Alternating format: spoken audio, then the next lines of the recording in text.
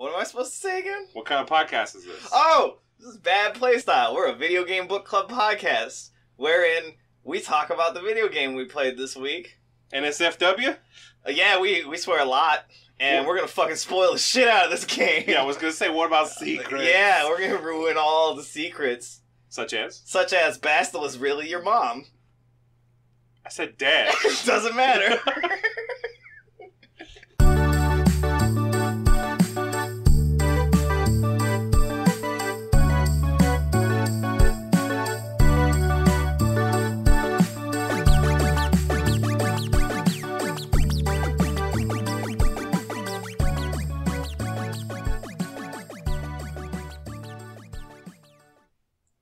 Okay, what game do we play again? Firewatch, right? We played Campo Santos Firewatch. And my name's Matt. My name who's is your name? SJW Snowflake Argumentative. Yeah, we're getting one or two more of those in. Isn't this the last one? No, because the It's like 14th. Yeah. If we Oh, really okay. get it in on this next game, we can make him do that again. Nice. That's good. Yep. All right, and I'm Owen. Okay. Owen doesn't have to say anything. That's great. Yeah. Neither do I. I go without saying. I go without saying as well. I like that. Yeah. Dude, vibes. I don't want to go without saying. Put that on my business cards. Owen Harem. Manage Manage your time better, and you will be like us in the hallowed halls of not having to say stupid shit instead of our real name, Keenan. Manage your time better. Story of my life. Yeah, that's a good. So, just for the uninitiated, why the fuck are we having this conversation? What's happening? Who are we? What is what? We are Bad Playstyle. We are a video game book club podcast. Okay. Reddit, talking to you. Okay. Yeah. We're a video game book club podcast. And if you don't finish your video game books on time, we get to give you a silly name. Yeah. Yeah, that's how that works. Yep. We play Firewatch. We did. But before we get to talk about Firewatch, we have to talk about some other There's things an first. agenda in place. There's an agenda. Yeah, we need to attend to the Doom agenda. Mhm. A Nintendo? An agenda. That's the one that wraps its tongue around its neck like a scarf. I think it's a Yakuza front for playing cards that refuses to have a good online service. Oh, okay. Wow, we just got like a couple of theories all at once. Like, I'm into it. Okay. We're the Alex Jones of video game conspiracy theories. Oh, don't say that. Can we be the Bill O'Reilly of video game book clubs? That's honestly worse. We're giving Owen a hard time. We're giving him palpitations. Yeah. I just wonder, like, I wonder what they think of each other. What, Alex Jones and Bill O'Reilly? Yeah. You know, is Bill O'Reilly like, that guy's a maniac? Yeah. Or is he like, wow, that guy's got panache? You know, Finally, like, somebody gets it. and I don't mean like in a public capacity, but like behind Yeah, closed yeah, doors. yeah. Like, what does Bill O'Reilly really think Yeah. of Alex Jones? Psychically, what Yeah. is Is Bill Alex O'Reilly Jones? thinking like I did this first? Yeah, or is he like, wow, look at that He, hustle? he definitely didn't, but you know, okay. Yeah, but he would think that.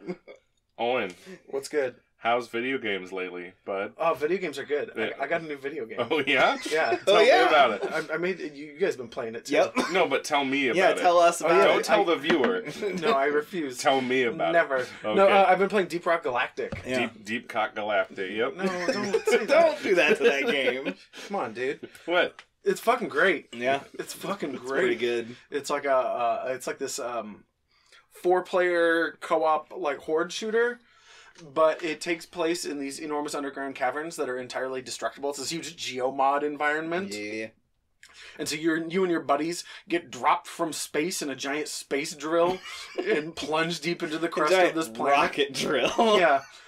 And you are employees of some sort of enormous megacorp. Deep Rock Galactic. Yeah, and you're dwarves. That's the important part. You're space You're dwarves. Tolkien space dwarves, and you go around mining out valuable minerals from the walls, and you're overrun with Tyranids. And they try and bite you, and you shoot them with guns. And when you have enough of the correct rocks, you get back into your space drill and leave. Yep. And it is phenomenal. Rock and Stone. Rock and Stone! You guys got these great emotes you can shout at each other. You can drink beers with your buddies. It's fantastic. I have that really rad Oktoberfest hat. Yeah. I'm pretty excited about that. I bought that hat because it was a limited time. Yeah, I was thing. like, no, I'm buying that. I got that in the pumpkin. They're both really cheap. Yeah. But I haven't worn them because I don't think I'm going to wear them in like January when people can't get them. Oh, yeah. Yeah. I have had Christmas decorations on my Warframe ship for Forever. 3 years. Yeah. Since they came out. No, actually, the first year the Christmas decorations came out, because they came out during beta. Oh. Because remember they had the Grenier deer? Oh, yeah. Yeah, the Grenier all had big antlers. That's like one of the only things I remember about playing that game. Oh, yeah, because you played around Yeah, the I played in the beta, and it was just like, all these guys got antlers. This is fucking weird. It was weird. It's super weird. So yeah, they had the Grenier deer, and then that year they sold you the Christmas decorations for one credit. 1 credit. And I bought them, and then I trashed them like a few months later. And then the Christmas decorations came out again, and I was like, no, this time I'm keeping them. I want because it goes ching, ching, ching, ching, ching, like it does little jingle bells in your ship all the time, like every time and there's you a go back. fat snowman in the corner. Yeah, it's and great. he's wearing a big old scarf. Warframe's stupid. Yeah, it's really dumb. Warframe's fucking stupid. But it's really fun, so. What else have you played, Owen? I don't know, that's about it. I beat Pokemon Let's Go Eevee. Oh, you did? Yeah. And I don't know what there's to say about that game because it's fucking Pokemon Yellow. And that game came out 20 years ago. Yeah. I like it. I farmed up some shinies. It's got a system for forcing shinies to spawn, where if you catch Pokemon in a chain, like you go out and catch like 30 Machops in a row, the odds of a shiny Machop showing just go up. Also, like, just random as good Pokemon will start spawning. Right. And when you have that chain going. So I farmed up some shinies, and the Machop, Machoke, Machamp trio, they turn like lime green when they're shiny. Disease. Yeah. And so with the help of my friend Victor, we traded back and forth to force our guys to evolve, because some of them are trait evolves. So I got a big green Machamp, and I ride on his shoulders, and his name is Big Boy. Does the belt change color, or is it still maybe, probably, I don't know. That's not the more noticeable part. With a nickel belt. Yeah. What I want. Yeah, you're the only person in this room who cares about wrestling belts. Yeah. Sorry, bud. No, it's cool. Yeah. His belt has a big P on it. I'm not sure what it means. I'm guessing power. Yeah. Like anytime I see just P abbreviated, especially in a Nintendo game, it's a POW. It's a power. Yeah. I mean, me personally, I go with penis almost immediately, but. So I beat the game though, and then I tried to play people online, and I think you get matched with people based on what badge you have. I think that's a priority. Or maybe it's just that now the game's been out long enough that the people who I'm going up against are fucking savage. Yeah. And like it's like stepping into a fighting game online. Like you're just not prepared. Yeah, and I've never really played Pokemon online in any competitive way. So I know how to play Pokemon, but I don't really know what I'm doing in playing online. Yeah, no, it's like playing StarCraft campaign and playing StarCraft multiplayer. Yeah, it's a different thing. Yeah, exactly. It's a different thing. So I the whole time I was playing through the single player, I would occasionally go online and play a rando, and I'd beat him like 2/3 of the time and feel really good about myself. And then after I beat the game, I've gotten fucking trashed every time. And like, I'll get into a match and like they have a shiny Mewtwo on turn 1, and it's like, you can only encounter Mewtwo once in the game, so you can't chain to force Mewtwo to be shiny. It's just that you initiate your encounter with Mewtwo, and Mewtwo will either be shiny or won't be, and it's like a 1 in 1,000 chance. And you then so this person like farmed this somehow, maybe, or they somehow edited the save file on their Switch. In either case, though, like I'm way out of my depth because they're either a very dedicated Pokemon player who probably knows the game. They cared enough somehow. Yeah. Or they have the means to fuck my shit up. Like, that displays a degree of sweatiness that immediately puts me off and makes me uncomfortable. Yeah. Right? Yeah, so There's a fucking sweaty Trihodes over here on the TTS showing me what's up. Yeah, it's like you step into a Street Fighter game and the dude just stands there and waits for you, and you're like, that's I don't not... like this. He's gonna flash kick me nose. He's ready for me, and I'm not prepared for that. I'm playing Street Fighter. He's playing Tekken. Fuck. So that's about the only other thing I've been playing. Okay. Other than my homework. That makes me uncomfortable. Is it me next? Sure, why not? Okay. It is now. I've been playing a lot of Twitch. which translates to me playing first-person PUBG. Gang violence. Gang violence. Right. When are you gonna start playing Deep Rock on your Twitch channel? I probably will this Some week. of your audience demands that I probably you do. will this week. One of your subscribers demands that you You're do. not a subscriber. I am. I fucking You're am. a follower. Those are different. No, I'm a fucking subscriber. Well, thank you. I get a free subscribe from my Amazon Prime account, and I gave it to you this month. I apparently missed that. Yeah. Where's my fucking emotes? Yeah, we want emotes, dude. We were talking about this last time. I need to work on that. Yeah. We need emotes. Yeah, so I was playing a game the other day, and one of my Twitch friends showed up and subscribed to me, and I was like, oh, thanks. But then you did too, so thank you. You weren't online at the time. Yeah, that makes sense. Yeah. Yeah, so I've been doing that. I ended up, like, playing with another streamer and, like, his friends, and that was cool. Yeah. And then I've been playing Firewatch, and I've been playing a lot of Deep Rock Galactic. Yeah. And Stone. what else? I feel like there was one other thing I've been playing. I've been playing League a little bit, but Really? Yep. Why? It does I feel things, like we have this fucking it conversation. does things every other fucking games time. don't. It's not good. Nintendo does what Nintendo don't. Yeah. Blast processing. Nintendo does what Genesis isn't. Yep. Yep. Yeah, that's pretty much what I play. I really like the Scout class in Deep Rock. It's my thing. Yeah. It's amazing how much, like, I was out of my element when we switched classes. I was like, yeah. I don't know what any of this stuff does, and I have no idea how to use it. Oh, yeah. And I refuse to look it Yeah, up. no, like, I was like, I'm not going to ask. There's no time. Like, When I played Not the Driller, it was really jarring to me how much aiming I had to Yeah. do with my weapons. yeah. No, I don't like this. Yeah, and I think I was playing like the engineer, which like gets a shotgun. Yeah, he gets I a was like- shotgun and a revolver. I was like, I'm not about this. This is way too No, they demanding. get a shotgun and an assault rifle. Or no, that's the scout. Scout has an assault rifle and a sawn-off shotgun for Yeah. secondary. Which is fucking fun. That game's got amazing music. Yep. It's got this super sweet synthy like It's like, Monsters Underground music. there's like certain times where it's like Carpenter synth, and then Yeah. there's certain times where it's like totally not and still way acceptable. Yeah. Like, Yeah. the other end of 80s synth at times. Matt, what you been playing? Oh, I've been playing Warframe too. That's the other thing I was playing. Oh, cool. Because they put out that new planet, and there's space skateboards. Yeah. What have you been playing, Matt? Warframe? Oh, wow. No, so, what was I doing in Warframe recently? Oh, I've been doing the like big kaiju hunts that they put you on. Okay. Those have been really fun. Been hunting down Eidolons in the plains of Eidolon. Who's right? your favorite kaiju outside of Warframe? My favorite kaiju outside of Warframe? Probably King Ghidorah. Okay. Yeah, it's a good solid choice. And then I've been playing Deep Rock with you guys. It's really hard for me to not say Deep Cock. And Rock and Stone. Rock and Stone. Stone Yeah. to the bone. Yeah. I love how the scout's voice is way higher, so he's in the corner, he's like, Rock and Stone, brother! And he always, whenever you land, the scout's always like, I'm going to die! And the gunner's like, shut up! It's stupid, too, because the scout is literally, in my mind, like, the most survivable class, because anytime I'm in trouble, I'm like, grappling hook! Huzzah! And I'm just gone. Well, suppose the grappling hook seems to be able to sometimes be able to go through enemies. Yeah.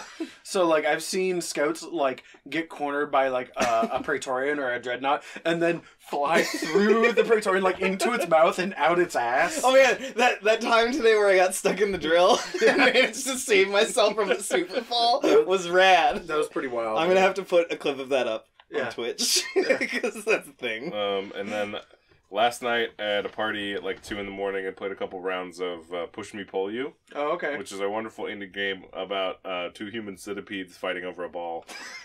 Nice. Pretty great. That sounds enlightening. And then at school, I've gotten a couple of the kids into Pyre. Okay. Nice. And like because they were starting at the same time, there wasn't that problem where one person just got roasted. Yeah. Yeah. But one kid was like, I really like these worm guys. Yeah. And did like a double worm guy team, and I was like, that's a terrible idea. And then he did fine, and I was like, what the fuck is happening? Like, what do I know, apparently? Yeah, what do I know? The meta. Yeah. Well, I don't know what the meta is, but I was just like, the worm guys seemed cool but high skill, and then this kid was like rocking it, and I was like, all right. And then in response to the next round, his opponent went double demon and Tizo, and so his fucking tire was just fucking covered in aura. And then that was the round they both discovered they could shoot their auras, and so that match lasted like 20 minutes. Like all the matches before that was like 5 minutes, and then that one was like they're fucking jumping around, shooting at each other, and I'm like, just get in there. Just go do the basketball. Go do it. Go do the space basketball. Outer space magic basketball. Yeah, and I really want to play Hitman 2, but I have a lot of other games that I'm playing right now, so can't do that. I almost picked that. And then I didn't. Okay. It's a short story by Keenan. Yep. Nailed it. Entertaining. But I did pick Firewatch because I remember watching a post E3 video where somebody said to somebody from Complex Center, they're like, what is Firewatch? And I was like, what is Firewatch? I don't know. I don't know. Right? And now that I played Firewatch, I understand that was like a joke. Because you can't. You just can't. I was talking with Keenan yesterday about this, about how, I was talking with our mutual friend Galen. Mm-hmm. I was like, Galen, I have a book that you should read. And he was like, whoa, what's the book? And I was like, it's called Annihilation. And he was like, oh, cool, what's this book about? And I went, hiking? And he was like, I don't like hiking. And I was like, I know, but you'll like this book. And he was like, can you tell me anything about it? And I was like, I can't. If I do, I'll ruin it. I can't tell you anything else because that would ruin the book. And I feel that way about Firewatch. Yeah. Like, so, I have a Firewatch t-shirt. And my uncle, who's a very outdoorsy guy, like he's literally hiked across like the width of the United States, kind of outdoorsy. Shout out to Uncle George. Yeah. My Uncle George, he asked me about my shirt. I was like, what is that? What is that shirt you're wearing? I'm like, oh, it's this cool video game about, being a Firewatch. Yeah, like anything you say simultaneously like sounds fucking stupid and doesn't do it any justice. Like also like if I try and describe it like more specifically, I sound like crazy. It's like it's about loneliness and like staring, you just sound like a douchebag. Running from your traumas and staring at beautiful like wilderness scenes and talking to your best friend on the radio. and like razzing lesbians occasionally. And if there's anyone who's going to understand this in a totally discombobulated way, it's Uncle George, but also you still sound crazy. But he's also like the kind of guy where like he doesn't like using 21st century technology. He's in the woods for he doesn't vocalize it, but I sort of get the impression he does not approve of me playing video games like in a pretty broad way. I think he sees them as pretty frivolous. So it's like you would actually love this game, George. like me, like trying to like. If there's any game that's for you, it's probably this one. Hey, dude, enjoy this art. It's in your bailiwick. It's like I don't like that medium of art. It makes me feel deeply uncomfortable about the future of the human race. Yeah. You're like, all right. What doesn't? It's cool, man. So, what is Firewatch, man? Yeah, tell us what Firewatch is. Firewatch is a game where you are a old, beaten down Henry. You're sort of chubby, and you take a job at the Firewatch because you need to not be around people. Because you kind of hate your whole life. Well, because you feel really guilty because your wife is dying of, was it cancer? Oh no, she has Alzheimer's. She has early onset Alzheimer's. Yeah, so she's like in a bad way, and you're like, her family's just like, go, just get out of here, like leave her alone, and you're like, sure, right? Yeah. Well, and her family take her back to her home country. Yeah, so she's not even near you. Right. She's not even here for you to be there for her. While she totally forgets you. Like all and she's never gonna recover. Right. Like she has Alzheimer's. Like she's not. Yeah. So the game starts with this like, it's like a. It's a twine game. Yeah, but it starts in like the same way Up starts, right? In like, here's this great story. Enjoy this narrative. Like, make a couple of choices, and then like the actual game starts, right? Like you live past all of this in a few paragraphs of text and a couple of responses. What kind of dog you get, Keenan? The beagle. Beagle? I forget. I named it Bucket, though. I got the big one, and I also named it Bucket. Bucket! Bucket's a good name for a dog. I liked Bucket of the three options I was given. Listeners, that is the correct name.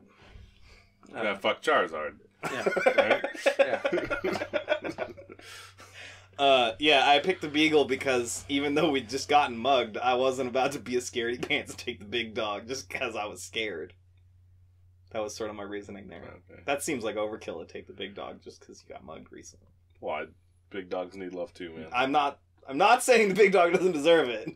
Like a beagle, that's a little on the nose. But the game was like, she really loves this dog, or you could be a dick and make your own decision about safety with this dog. And I was like, no, she likes this dog. We're picking this dog. I like beagles. Yeah. So yeah, like I also choose beagle. I didn't like the framing of the other choice, is my point.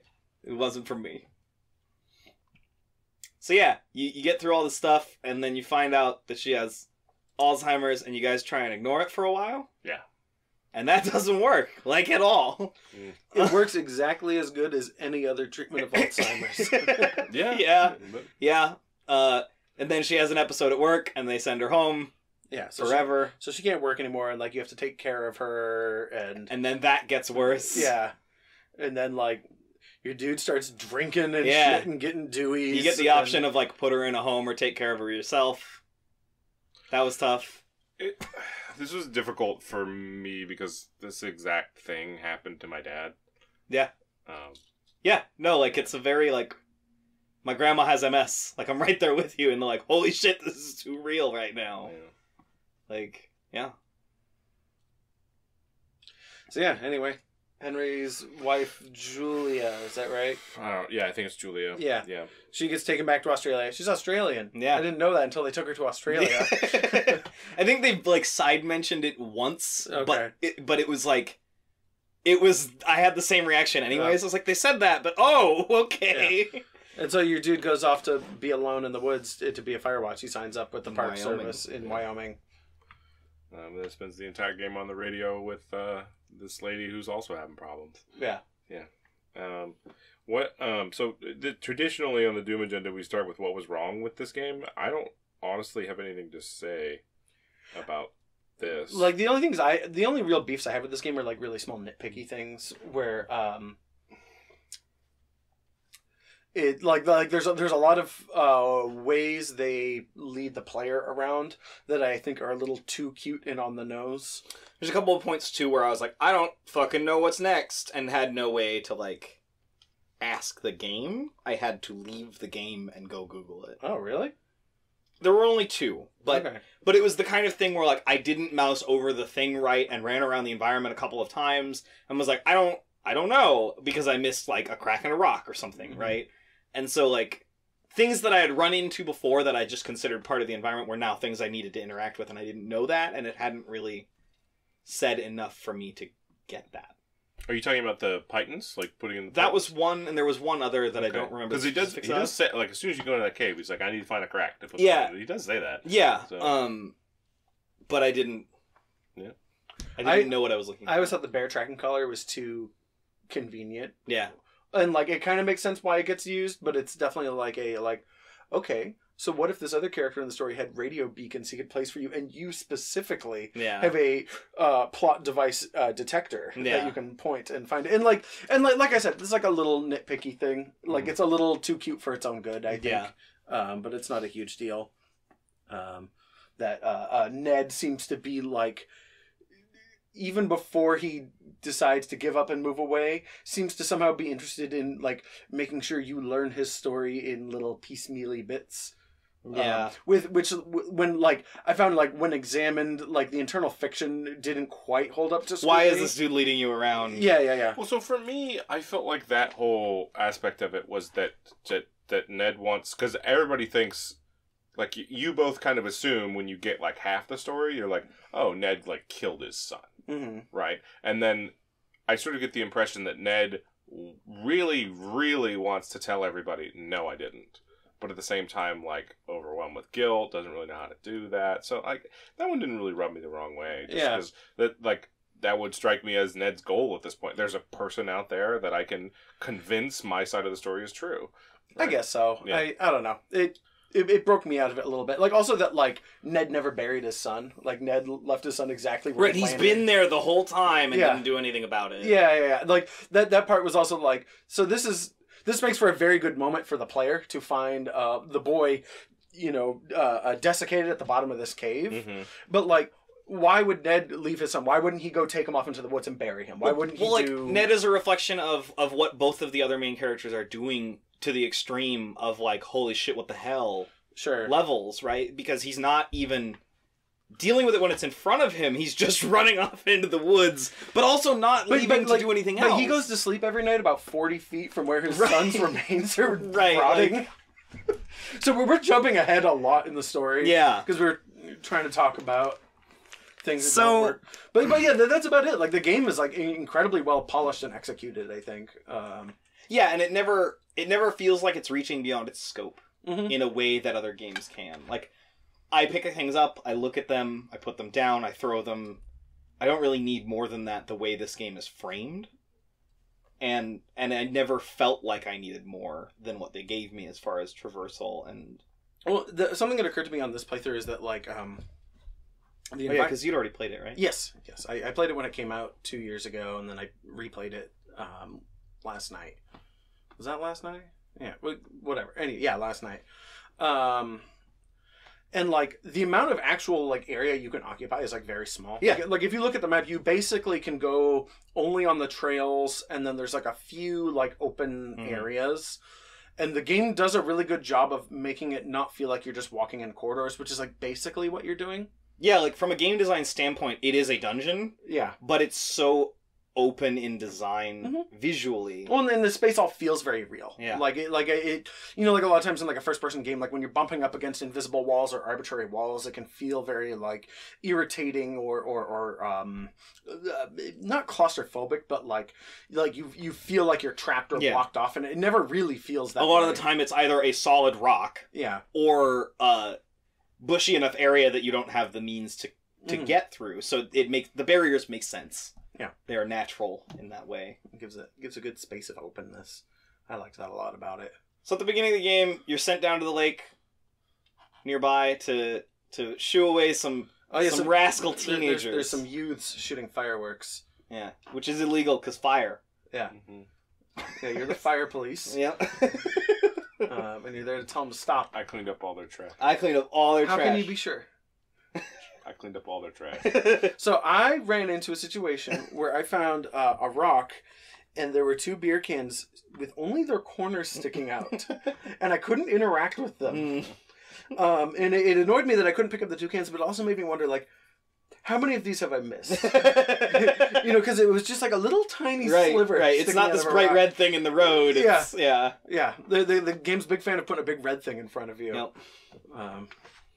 I really like the banter about their shitty beer. Like the game does such a good job of humanizing these 2 characters. Yeah.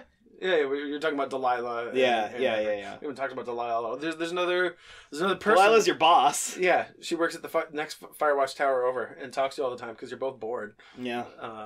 And hits on you once. Yeah. Twice, depending on how you count it. Yep. Yeah, she's lonely. Yeah. There's a point in that game where they're like, "Oh, are they studying us?" I'm like, "They don't need to study you. They know what happens. Like, they know how this works." Oh yeah, how'd you guys like the spooky plot twist? But the guy, like Ned? Yeah. I'm not convinced it's all Ned. Yeah? Yeah. What's not Ned? How'd that dude put up a fence? Nah. No, it's they're researching the animals. So he's just like stealing shit from them? There was a research site that was abandoned during the fire season. Or not abandoned, I but must just have missed this teacher. Just like left. Yeah, and there's even notes that say like we'll be back in 3 weeks or something like that. Oh, really? It's like literally when you go through the gate, it's literally the first thing in front of you. I apparently missed that because I was listening to the dialogue. There's like a birdhouse right there. Yeah, no, I opened that and I read that note, but I must have been listening to the dialogue instead of reading the note. Well, and it's also that's why there's like animal tracking, like wildlife tracking collars. Right. What's really funny is there's a clipboard in there, and the first time you play through, you can read it and assume it's about your character, and it's them cataloging bear behavior, and it's like I forget what it says. So those sheets are about bears, not about you. So it's like they just happen to match the names. Disinterest in copulating and this and that. Well, no, the names, the pages with the names that match are made by Ned. Okay, because you can find the versions of those where he screwed up right those. in his cave. So he planted those there to fuck with you, to scare you off. But like, there's definitely a clipboard that is about a bear that you could very easily read and assume it's about your character. With everything else that's been planted there. Yeah, that I thought, like, on this playthrough, I found it to be very funny to read. I was like, oh, I get it. I see what you've done. Yeah, okay, that makes more sense. And like also playing that through the second time, it's like on the second playthrough, you have this outside perspective of like the type of paranoia that Delilah and Hank are trading in is the type of paranoia that you can only cultivate when you have no outside voices to talk to, and both of you believe it. Yeah, and right? like have no perspective on it. Yeah, and they're like, "What's all this equipment? What's all? I don't even know what this machine is. How did it get here, Delilah?" And she's like, "I don't know. Maybe they got helicopters." And he's like, "Oh, I don't know about helicopters." And it's just like it's just a fucking antenna, and it's blinking. Right, like. Yep. It's just a radio beacon or something, like fucking ding-dongs. Yep, yeah. But it also does a really good job of dragging you into that. Oh, yeah. Like in a way where, like, you're forced to trust these characters, right? You're forced to trust these characters because they're all you have in this environment that definitely, like, builds that for you. I read a fan theory in the worst form of fan theory, the kind I hate the most, where it's like, y'all are stupid. There is no Ned. Delilah's been fucking with you the whole time. She says she never leaves the tower, but clearly she likes hiking around. And she's displayed that she knows how to throw her voice. When you woke up in the middle of the night and you thought you were talking to your wife in a dream, that was actually Delilah on the radio doing her fake Australian accent, and she did Ned's voice, and she killed that boy. And it's just like, whoa. Fuck. That doesn't explain any of her reactions to any of it. And like the only explanation is that she's just evil. Video games gotta have a villain, right? Yeah, that she's just a psychopath in the woods. Some grognard mad at women blaming the only female character in the game. Yeah, this is like MGTOW. This is like the same personality who's like trying to figure out the cheat code to get the shotgun in Firewatch. You know, like he needs his games to be a way. Video game. I got a gun in a video game. And there's a bad guy. So did you, like, fuck up their stereo or anything at the lake? On my first playthrough, I threw it in the lake. I did, yeah. The second playthrough, because I'd heard of what other people do with it, I was like, oh, I'll take it with me. But then I took the wrong path back to my tower, and I was like, oh, I gotta rappel down this cliff. I'll throw the radio down first, and then I'll rappel down, but that's like the point in the game where your rope is broken. Yeah. So I couldn't go down there, so the radio was just... I can't get to it. And then, like, later, when I found myself down there, the radio was gone. As we know where that ends up. I took it back to my tower. And this was after Ned had been there, you know, because there's, like, a typewriter outside. Right, so, but apparently he came back and stole my fucking radio. Yeah. Asshole. I mean, it's in his cave later. Yeah. I know, that's what I'm saying. Apparently he came back specifically to steal my radio. I mean, he knows where you live. Yeah. He used to live there himself. Yeah. The middle of this game is weird. Yeah. In like it's just about the characters. Oh, yeah. Like the tasks in the middle of the game, like, super don't matter. It's just like excuses to start conversations. Like you putting planks up over the window or whatever. I mean, like, that's like the most logical one outside of like, hey, go around that way, go around that way, go around that way. But it's also cool because it like pushes you through the environment. In a way that is satisfactory. Yeah, like when the phone line gets cut or whatever. Yeah. And so it's just like, okay, go on a hike while you talk to Delilah. And then the game will very explicitly tell you when the hike is over because that's where the cut phone line is. Yeah. I felt like everything flowed really well. Yeah. Like, a lot of it was timed out in a way where I couldn't interrupt it. Well, and the game does a thing where it's like, so when you have a game like this that's like in a small contained environment, to keep the player from like walking into a late part of the game early or whatever like that, you have to gate these things off with different mechanisms. Like in Gone Home, you can't go into the attic until you find like, I think it's a key for it.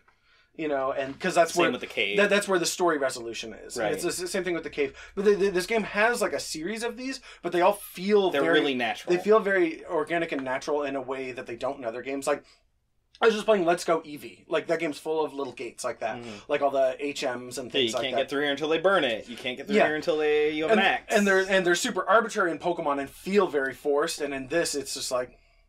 Well, and I didn't have a crowbar yet. I never felt like I didn't want to do that either, right? Like, the fence shows up and you're like, what the fuck's going on? I'm like, yeah, I'm gonna fucking break in there and find out what's going on. Like, I, as the player, am motivated to follow that breadcrumb in a way that is hard to execute. Yeah, and then the axes, a few of them, it's like chopping down trees to walk over them and, like, chopping down brambles in a way that feels natural, but also... You wouldn't have seen those things as obstacles if you happened upon them before you got the axe. Right. Like the brambles, it's just like, oh, that's an impassable thing. Right. Or I went to the place that they burn through beforehand, and it's just like, oh, it's overgrown. I can't go through here later. Yeah. You can't go through the controlled burn space. Yeah. Yeah. It's really interesting how well wielded all the simple things in this game are from design perspectives.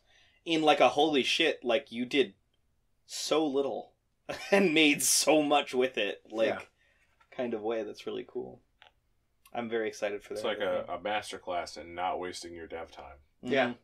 And not wasting like fucking anything, wasting your player's time, wasting anything. Like it's there were a few times where I'm like, okay, finish up this dialogue. I need to like move forward with what I'm doing, right? Because it like while you're in a dialogue, if you initiate a new one, the old one just queues like it. ends.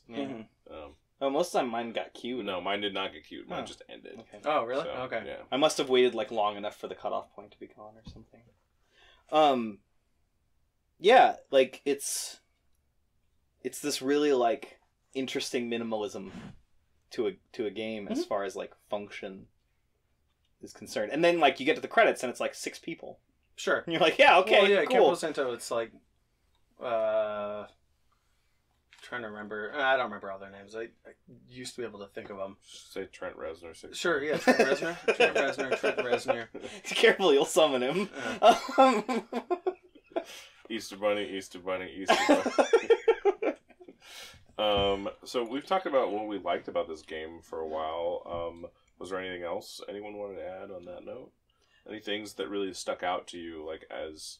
It's a really sad game. Really, reasons to love the game. Like I'd played it before, and even like the little just dialogue tree at the beginning of the game is like, oh yeah, that's right. This game's like, not like a bummer, but it's like it's really. It's got this like emotional realism, going on in it. That's like, and not just like in the setup, but like throughout the whole game, where it's like at the end, like. In this game, it's not that I need this game to have a happy ending. Right. But I want that. I want Delilah to wait for Henry because I want, like it's this you have this entire setup to this want person that he has this connection with that he... And he's never met her. Yeah, and he's never met her, and apparently now he's probably not going to. Right. You know, she says, like, maybe someday we'll... You know, it's like, no, that's not fucking happening. You're a pathological liar, so that's not happening. Well, honestly, they'll probably meet at the debrief for the park service. Yeah, but that's not like... You can't have the conversation that they were going to have. Yeah, oh yeah. I hit that point, though, like, I got there, and I'm like, yeah, of course. Right, like, at the same time, like, I was also, like, bummed, but I was also like, yeah, no, I don't get to meet her. Like, that's not what this game is about. Like, but it still bummed me out both times. Yeah, you know, no, I still hurried both times to get to the extraction at the end. It bummed me out, but at the same time, I think it was like, it's like a good. There's a truth to it. There's a good end. Yeah, that's kind of what I was struggling to say. It's like natural in the way the rest of the game is. Of fucking course you wouldn't wait for me, even though I begged you to. Right. Of course you wouldn't. Did you guys save your turtle? Yeah, Bucket Jr. No, but you bring him with you at the end. Yep. To leave. Did you bring your wedding ring? Yep. Oh, No. I don't need that. I am not bringing my wedding ring. That was one of the very few choices in the game where I stared at it. Yeah. Like, I'm talking to her with the one hand, and the ring is in my other, and it's like, take, and I'm like, oh, shit. like, it was one of those moments where, like, oh, this is a really heavy choice. Well, like, even just the first time that, like, you find it in the tower, because, like, he's wearing it when you get there. Yeah. And then, like, one of the mornings you wake up in the tower, and he's taken off his wedding ring, and it's just sitting on the table. Yeah. It's just like, Yeah. Like, do I think Hank needs to wear this wedding ring anymore? Like, does Hank think this? Yeah. Yeah, like, the fact that you have built a story in a situation where I pick up that ring and I fucking stare at it because I'm having an emotional reaction is like... Oh, yeah. And not even because I am having that reaction, but just like, what does this mean for my character? Like, well, and they do it in this way that like sneaks up on you. It's not like they're playing dramatic music as like Hank pulls it off his hand, right, and sets it on the table. It's something that happens off screen, and so you're left to spin the gears in your head and interpret what it means. And you've just spent like 80 days in the game with it on your hand, not even thinking about it. Sure. One thing I will say at this point is the music never laugh track tells me how to feel. Yeah. Which is, I think, an accomplishment in and of itself. Especially in a game like this where... Shout out to Chris Remo. Yeah. I think you mean Trent Reznor. Yeah, Trent Reznor. Yeah, it's... Also, the title screen had a completely different feel after I beat it. Yeah. Like, at the beginning of the game, like, you know, Howling Wind, Firewatch Hut, like, okay, cool. And then at the end, I'm like, oh, like I am lonely right now. Look at this title screen. So, speaking of the title screen, my computer does this really weird thing where when you start up a game and it goes through the splash screens, there's that moment where it's loading, like, between the splash screens and the main menu. It plays... It just, instead of showing, like, a black screen or anything, it shows, like, a single frame from... I don't know how it chooses what game it is, but not the game I'm playing. Right, so currently, every time I boot up Deep Rock Galactic, between the splash screen and the main menu, it shows me the main menu for Firewatch. Oh, wow. Yeah, I don't know why it's doing that. It's not really a huge issue, but it is a thing. Yeah, that's a strange It is a strange interaction. thing. Yeah, I don't know why it's doing it. I think this game wields the reveal in a way that's really interesting in a lot of contexts. Because, like, the camera at the end, like, in the credits, it goes through the disposable camera pictures. Oh, sure, and there's some that are already taken. Right? And it's like reverse order of everything you took, and then what's on the camera already. And so there's these things where, like, oh, you actually get to see these people, including your player character. Like, because when you pick it up, you fucking hit yourself with it. Like, it's this whole thing. And so there's this, like, doofy picture of your guy. I showed you my dick. Please respond. Yeah. Like, and so, like, even that, after everything else, I was like, oh, okay, cool. Like, there's all these things that, like, open up in the course of you playing the game. I forgot about that because I didn't watch the credits on the second playthrough. Yeah. Like, I watched the credits the first time. Yeah. I thought it was cool that you can get them developed. Yeah. Oh, yeah. They have that, like, service where you can, like, pay $10 and they'll send you prints of your pictures. Which, like, the art style in this game is, like, one that I think translates pretty well to that. There's a lot of games where it's like, oh, yeah, get my video game screenshot on photo paper. And it's like, no, thank you. Nope, that's going to look like mud. No, but, like, if I already had art in my house and I put up a piece of Firewatch, like, it wouldn't be weird. Yeah. Like, this is a cell-shaded Technicolor Dream World. Well, yeah, like, it's so vibrant, it's so ridiculously, like, colorful Some at good all times. skyboxes. Yeah. I have a request. Yes. Listeners, send us your photos. Corey and Trevor. From Firewatch. Send us your photos. Send us your photos from Firewatch. Yeah. I want to see that. I'm down. I scrolled through their PAX gallery for a while. Oh, cool. I saw people I knew. It was weird. Oh. We'll talk about it later. Alright, whatever. It's from 2016. And it was Sure. like, oh yeah, there they are cosplaying. Cool.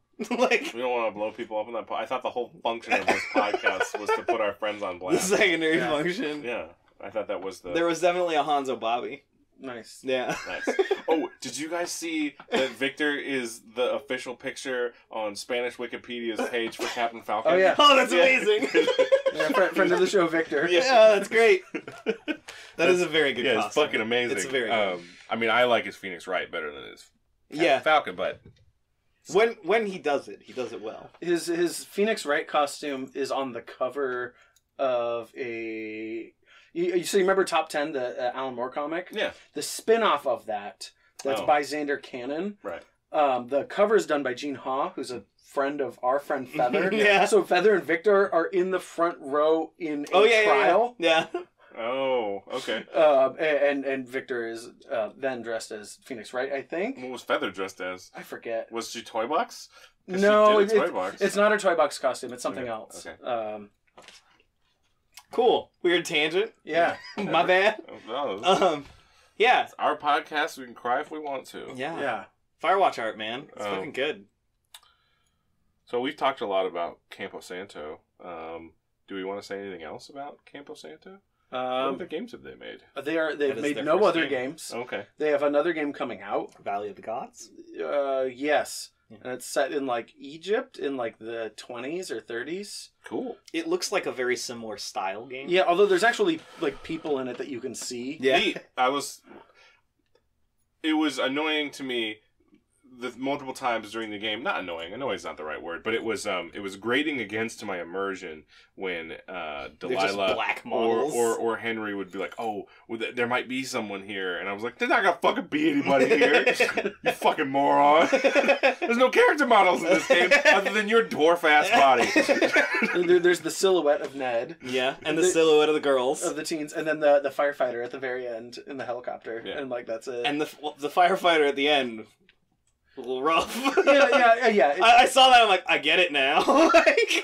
When you see Ned's fucking like androplastic, yeah, proportions, like his like Team Fortress 2 arms. yeah, yeah. Which develop your style. There's plenty of style in this game. That other game they're making looks really good though, and it'll probably be the last game they make under the name Campo Santo. Yeah, because Valve bought them. They're Valve-zorbed. Yeah, cool. So that's a bummer. Play Firewatch. If you didn't already, you should play it. It's good. Yeah.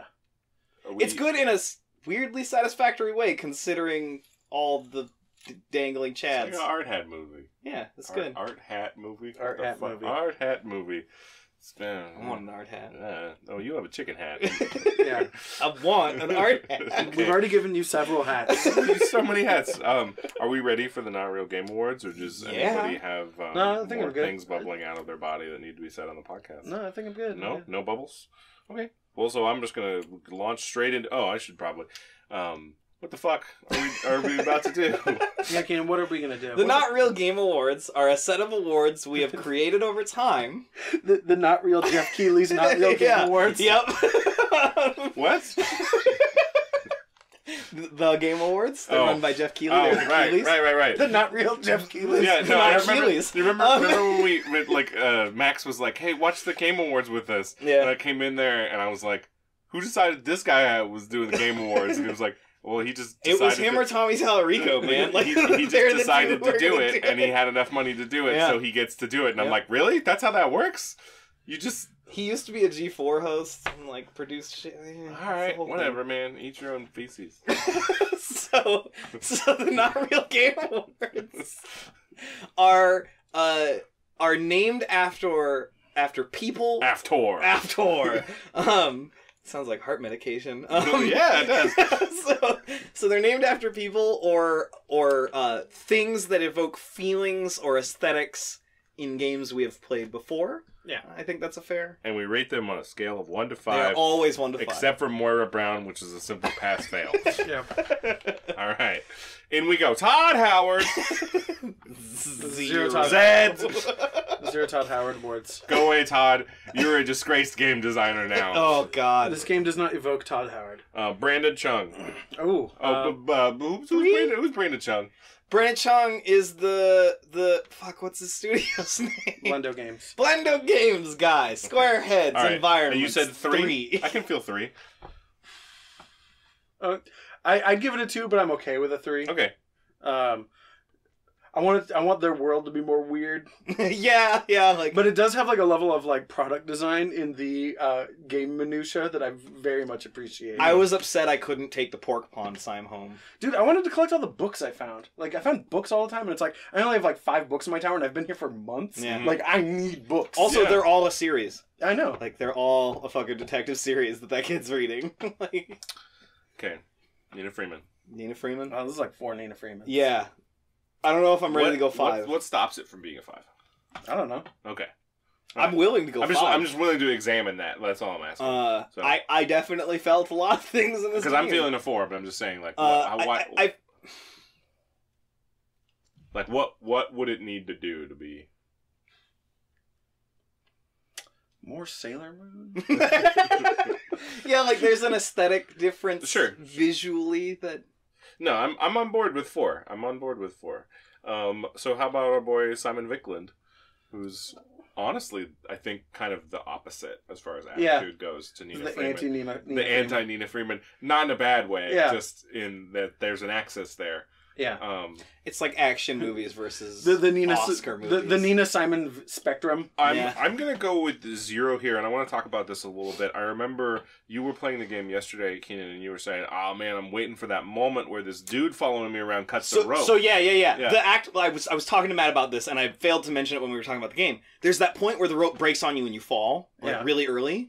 So I'm like, yo, that's the Act 1 thing. This dude's gonna chop a rope while I'm on a thing, and it's gonna fuck me up. Like, that's another ambush, right? Sure. And it never happened. Like, Matt was like, oh yeah, that never happens. And he leaves, and I'm like, is Matt fucking with me? like in my head, every time I'm going down a rope as I'm finishing the game up, I'm like, is he right? Is it gonna happen? like I'm sitting there fucking slow walking my ass down the cliff, like, motherfucker, come chop my rope. In the Simon Viklund version of this game, that would happen. That absolutely happens. That's what I'm saying, yeah. In the Simon Viklund version, that kind of shit would be all over the place in this game. So 0 Simon Viklund. Sorry, Simon, your music slaps. Also, Simon Viklund's done pretty well for himself recently in our awards, I think. Yeah. Oh, yeah, for sure. We've been playing some raggedy-ass teenager games, you know? What is the, like, teenage white boy Jinko Jeans version of the word ratchet? Like, what do we say there? It's dope. I don't know. Is it dope? Radical. Yeah. All right. I'm done with that. J.E. Sawyer. 2 or 3. Really? I could go either way. I'm going to go with a 2 then. I'll give it 2. Yeah. But there's very, like, deliberate things. Well, it's the planning of the reveals and the way everything sort of meshes together to build to this crescendo that gives it any J. Sawyer at all. Well, that's the way that I we feel build about these characters without ever seeing them is impressive in a way that feels like this is the place we give that recognition. I don't know. I feel like in video games, there's a ripe pasture of voices in your ear that are fully realized characters that you never see. Yeah, but the environments you run into that are these peoples tell you more than that in a way I found meaningful. Like, sure. I just think that by itself doesn't set it apart from no, that's fair. A lot of games. But like when you run across the kid's hideout. Snake! Right. Snake! But when you run across the kid's hideout, like you learn some shit about the kid. When you run across, like... Yeah, you get to walk into these people's bedrooms Tacoma style and sift through their shit. Right. Which is definitely... I mean, it's definitely like a Gone Home-like. Yeah. It is of that genre of walking simulator. Jeff Bezos. This is 0 Jeff None. Bezos. 0 Jeff Unless Bezos. he's the forest fire. But Tarn Adams. Tarn Adams. I'm 0 on Tarn Adams. Yeah. Yeah, it's not the right kind of The Tarn Adams is a very reclusive award that is... Yeah, it's okay. Some of these awards are reclusive. That's only lands on certain types of games. Jake Solomon. That's a 0. Like, I want to give it a 1, but I don't know why. I can't, like... There's attachment, but not in the same way. I feel like you come to this with Jake Solomon a lot, where like you have a gut reaction that you can't justify. Yeah. I think the difference is it is intentional that I get attached to these people and the events in this game, and I don't think that's a thing in XCOM. Okay. Right? That's where I draw the line, is that happens by way of your experiences with the game rather than the game's experiences it's serving you.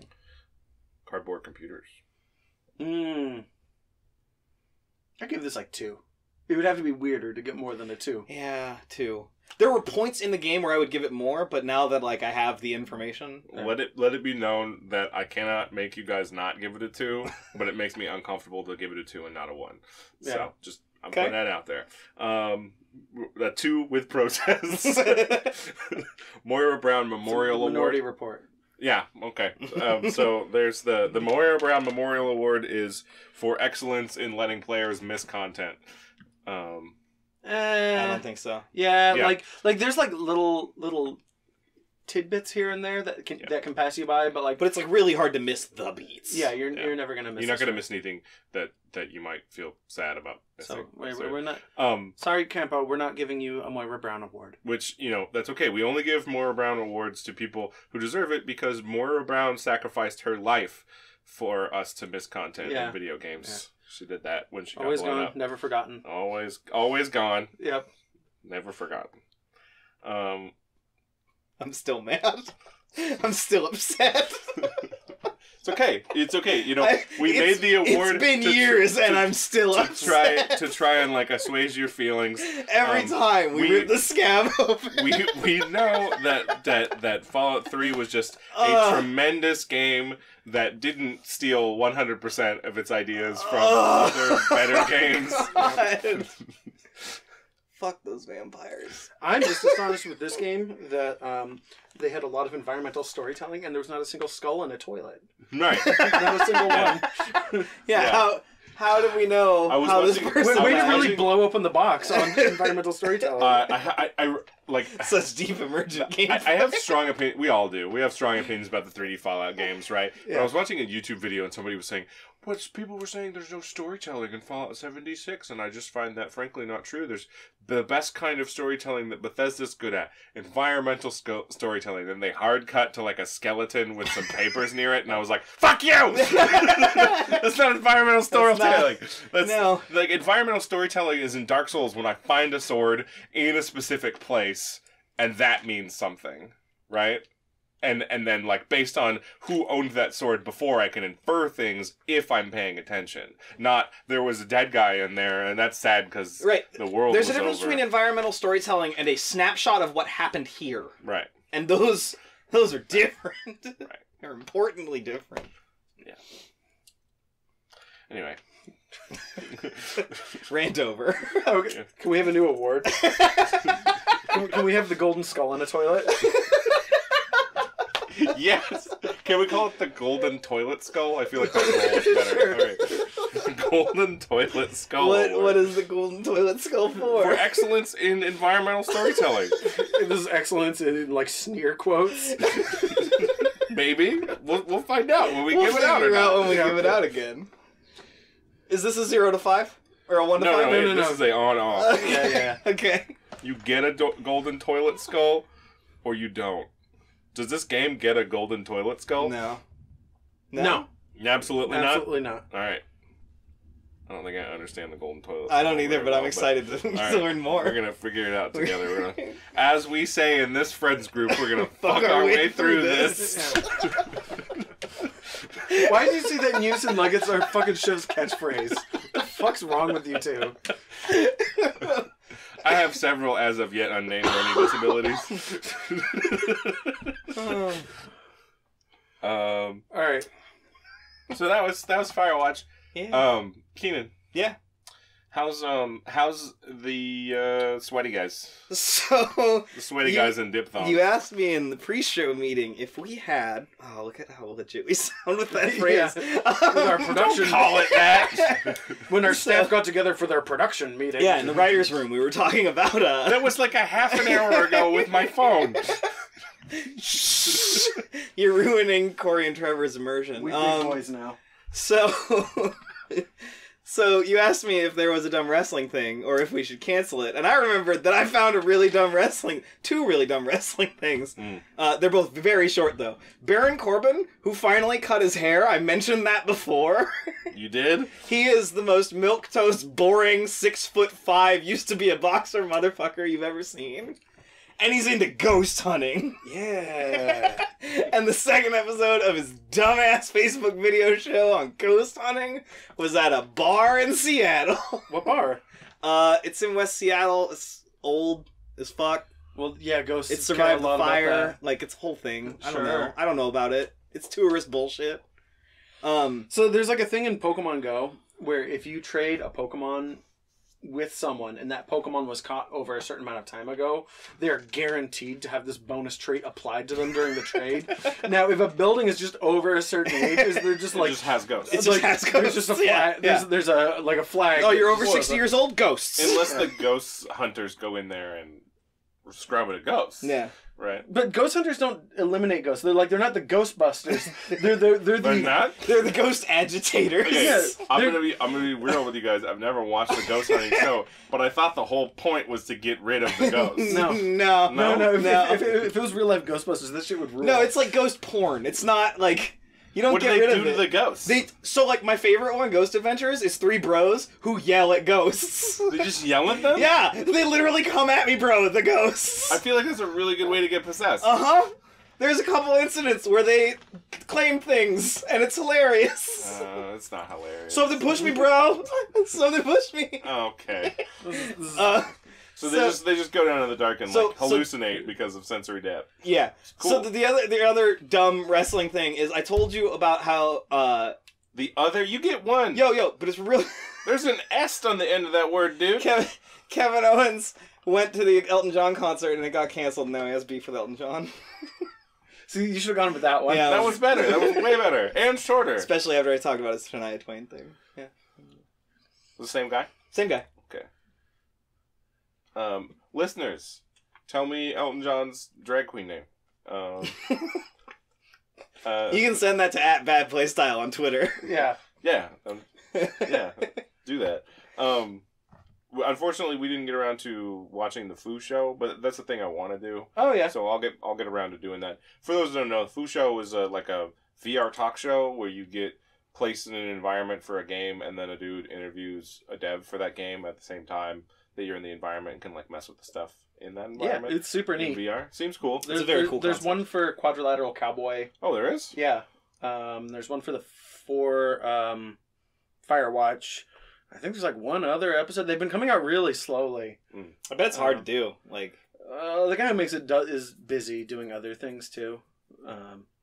He does a weird VR project for Adult Swim, where there's a VR rendition of Carl Buchanan and Anna Delusky hell yeah. talking about football. Hell yeah! Wait, Wait, is the Stone Cold Lock of the Week in VR now? I forget. I'll show it to you later. This is Will Smith of testing fame, Yep. not of Big Willie style fame. Right. But he has the better Twitter handle. Yeah.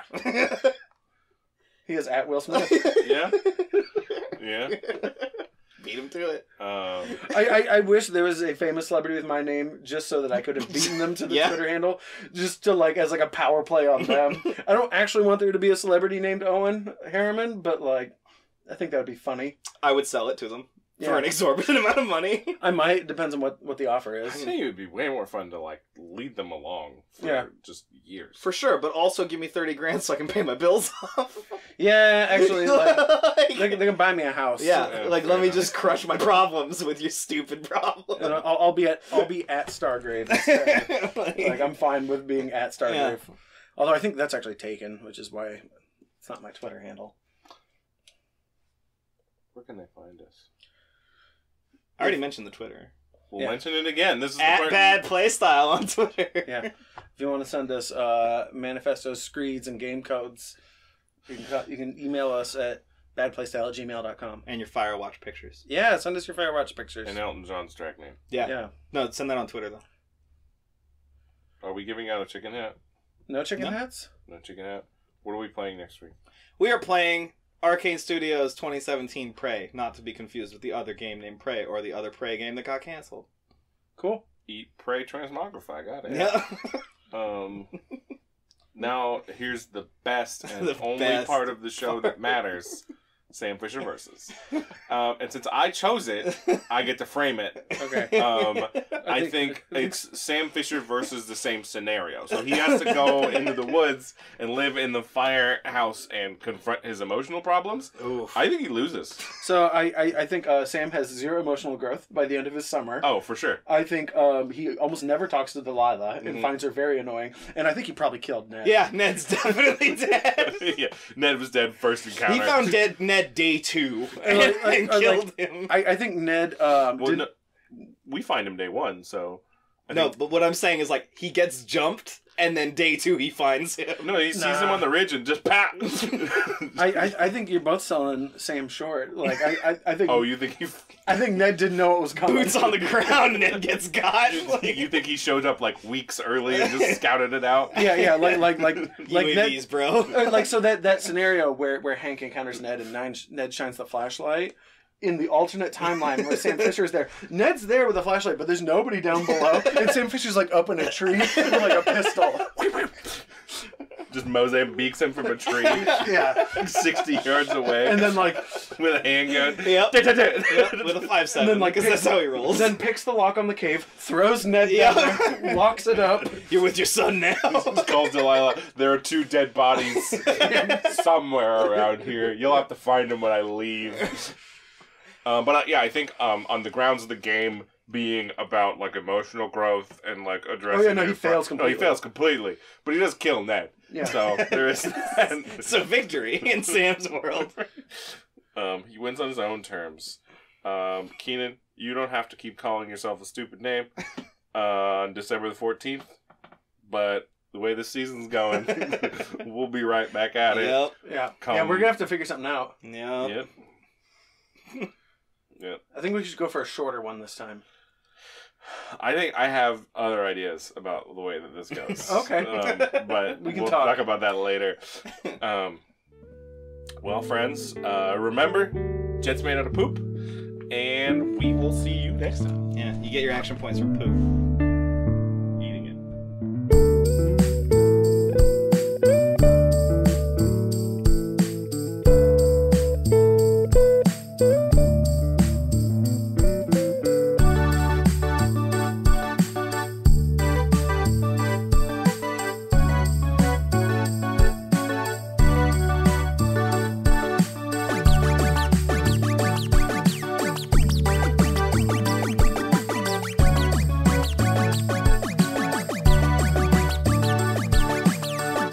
Theme music is made by my good friend Benjamin Busey. You can find his SoundCloud at soundcloud.com/basicbenji206.